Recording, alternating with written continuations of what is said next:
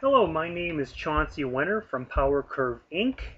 And this is the fourth video in our free tutorial series on top-down design with ProEngineer Wildfire. And this tutorial is called Creating Skeletons from Your Design Layout. Where we left off at the last video was that we had developed a complete skeleton. And in fact, if we go to our top-level assembly and look at our model tree, we only have one skeleton part in here which accomplishes the entire layout in the case of a rocket. And as we've said before, a rocket is a simpler example than many because everything can be designed. All the key features that coordinate the different teams and the different stages can be defined in one plane. If your product doesn't allow that, it's a little more complicated to control your display and imagery, but the concepts are all the same. We have a single skeleton, and at this point we did not have to or want to worry about what the bill of material structure had to be for the final rocket. We just wanted to design and figure out how things need to be coordinated. At this point, however, we do have to be concerned with what the top level bill of materials is going to look like for the production assembly. And in the case of a rocket, we want to, in order to support the years of development that would happen for a rocket, we need to make sure that we design this bill of materials by our engineering needs, because our production needs, you cannot possibly anticipate years ahead of time. Of course, you have ideas, but what you do know for sure are your engineering needs. And in the case of a rocket, our engineering needs are that functionally this rocket must really be a number of rockets. First, it's the rocket that exists at launch. Then, at some point, the whole first stage comes off, and anything that is a mass on that first stage, we want to also be removed from the rocket, only leaving behind what's still functional. Now we have to have another functional vehicle left behind, which is our stage 2. So functionally, it's a little bit like a very simple mechanism. Although nothing moves or rotates with respect to each other, the reality is my stage 1 and stage 2 are kind of links in an assembly. And in fact, there's another link in the assembly, which is the payload fairing that protects the payload, which actually also at some point separates once we're out of the atmosphere. So what do I get out of this is that I, as the project architect, am very clear that for this rocket, I need to be able to support the design of 3 mass separation groups. The first group of mass that comes off is everything with the payload fairing. The second group, which will become the second top-level assembly, is going to be the booster that has to drop off, leaving behind a functional second stage with the payload.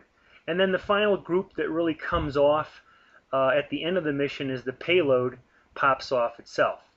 Okay, so I know that I need 3 skeletons that will coordinate these different teams so that as the strength people or the business development people tell us to change diameters or lengths of fuel tanks or booster stages or payloads which affect bearings, that when we change this one layout, this one single skeleton file, it will then subsequently update the other 3 files. And that information then will get passed down to production assemblies, which will be shown in a different video of this series. So what's involved? The one thing I've added since we left off the last design, or the last video, is I have added coordinate systems to make it very easy to assemble my new skeletons. Again, looking at this, my static layout. Now if you have dynamic layouts, that's a whole nother thing which we will not cover in these video series. But if you have a static layout meets all of your needs, I currently have 1 skeleton model. What I'm going to do is now have to add 3 more skeleton models, which will in fact be the ones which will be used by production assemblies and any other assembly, even analysis assemblies that are going to be doing studies on the different stages. Okay, so what I wanted to do is I had to decide where do I want the coordinate systems for these different mass separation groups. And I chose to create a coordinate system here, so I did this again offline because it's not too exciting to watch. And I created another one here. Those are simply features, and let's go back to the part skeleton. Those coordinate systems are simply coordinate systems in the original static layout skeleton. So let's start creating some new skeletons now. The first one functionally that has to pop off is the payload fairing, which covers the payload during launch. So I have to go to my assembly. Now you'll have to have a setting set up. By default, an assembly can only accept a single skeleton. If you are doing project layouts, and in fact, I would recommend that many companies, if people are trained, should turn on the Config Pro option that allows multiple skeleton files to be used. Okay, that's what we're going to take advantage of here. If you don't change that function, you will not be able to even do what you're watching me do. And so now I'm going to say in the assembly, I'm going to say create a new skeleton model. And I'm going to call this, I'm not going to take the default, I'm going to call this Mass Separation Group 1 skeleton. Of course, the name's somewhat arbitrary, but this is actually how I think of this particular design functionally. And when I have people designing production models, I want them to be thinking in terms of should their component be assembled to Mass Separation Group 1 or Mass Separation Group 2 or Mass Separation Group 3. Because I want them to assemble it in the right assembly so that it supports all the downstream analyses that are going to be required. Okay. Now it asks me for a start part, and in fact, I always integrate this stuff with Mechanica, so I always use a Mechanica start model that's got some features that help me with analysis. Okay, so we're doing that. Copy from, okay.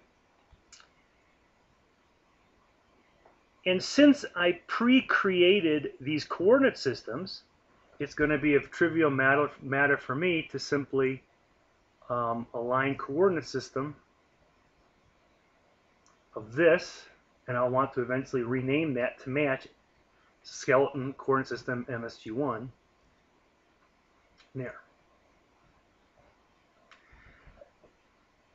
If we look at our model tree, there's our Mass Separation Group 1. It's now the second skeleton in the assembly. If we open that skeleton up, it will be nothing but the my original start part that I use for parts. Nothing else is in it. If you look at the model tree, there's your model tree for Mass Separation Group 1 skeleton.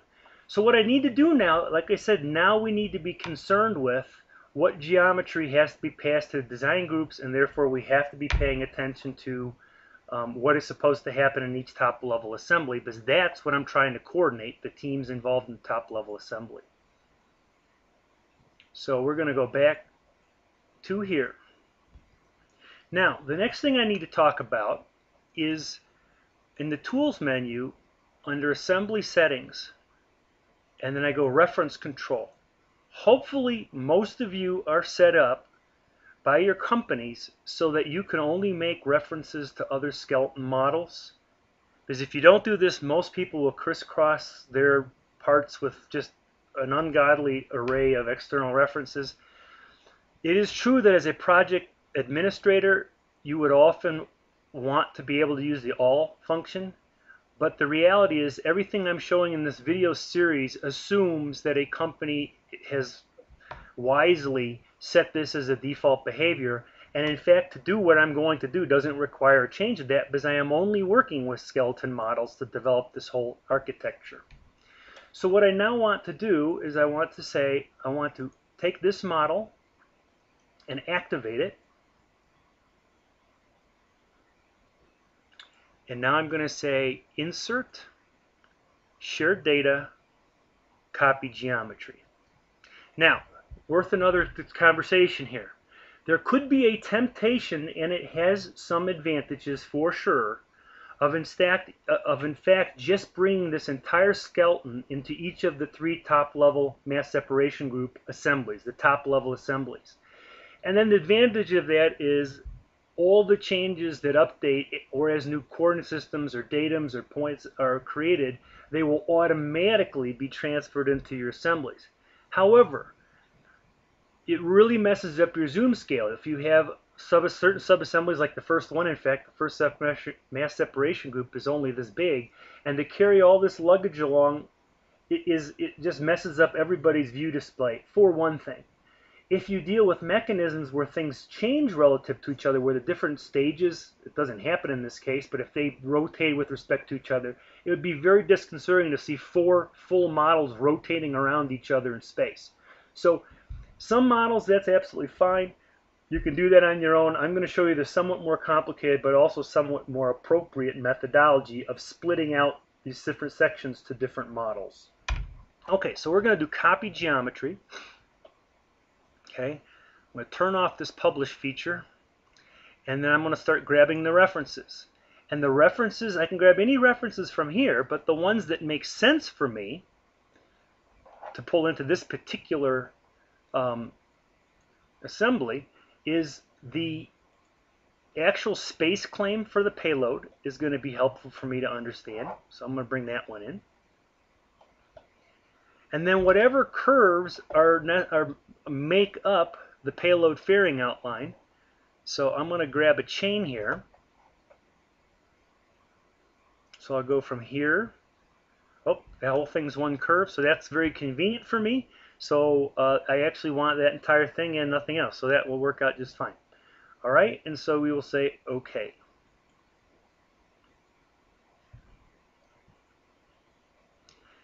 And we will save our work. And what we have now accomplished is we have, for the payload group, we now have created the skeleton that will integrate them with the top of stage 2. And if we look at that geometry now has those items in it, and then they can choose to start thickening and revolving these features to make the composite shell, and splitting it, deciding if that shell should be 2 pieces or 3 pieces, and what clocking and so forth. And as anyone who knows ProEngine knows, I don't even need to bother demonstrating this, but as we saw in an earlier video, if anything is done to my layout where the requirements for the payload change, for example, to become longer or higher, that is going to update the layout geometry curve, and that consequently is going to get pushed down into this model.